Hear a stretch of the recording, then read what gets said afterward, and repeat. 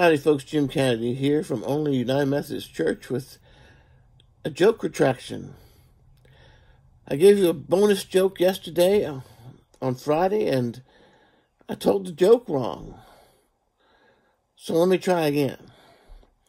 Guy went to a train station and went up to the ticket counter and he said, "I want to buy a ticket for Norwood." And the lady said, "Norwood, okay." And she started looking at some stuff at her desk and said, "Let me double check somewhere else." And she went back and there was a big destination book. She looked through it and she kind of shook her head and she, okay, so I was right back. And so she went all the way back to an office in the back, talked to some guy, and she came back and said, "I'm sorry, sir, I don't know. Where's Norwood?"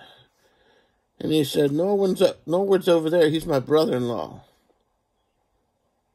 You see, yesterday I said a ticket to Norwood, which ruined the joke completely. So now that's your bonus daily dose from yesterday.